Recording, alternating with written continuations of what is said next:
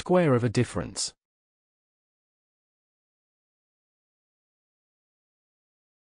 The square of a difference involves algebraic expressions of the type, we have the following shown on screen. That are very similar to those discussed in the previous lesson. The only difference is the negative sign preceding the second term.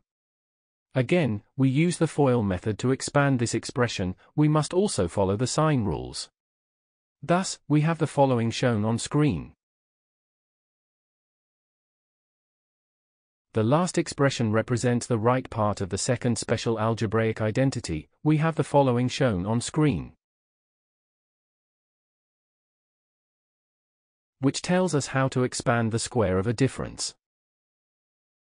Example. Calculate the difference of two unknown numbers x and y, x greater than y, if x squared plus y squared equals 19 and x, y, equals 5. Solution.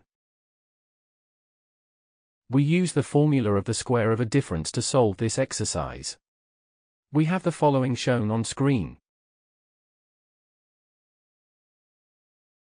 We obtain the following shown on screen.